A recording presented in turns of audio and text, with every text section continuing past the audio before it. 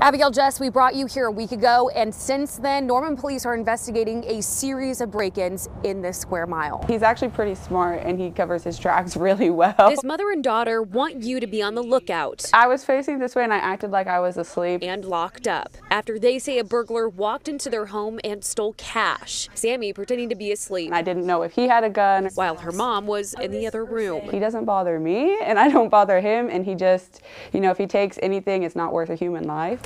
They believe the thief was able to get in by breaking into their locked car and stealing the garage door opener. That is unusual. She and her mom are not alone. We've had 3 reports within the last couple weeks, all within about a mile of each other, of some burglaries. The 3 reported burglaries in Prairie Creek are all being investigated by police. We're focusing in on about a 1 square mile area just west of I-35 and Robinson. They say they have no real description of the suspect. We're keeping all the information we have close to the vest right now until we can actually narrow down something to an actual suspect. Their advice to you. Number 1, get to know your neighbors. And their message. Never leave your garage door opener in your car. Yeah. In Norman, Christine Stanwood, KOCO 5 News.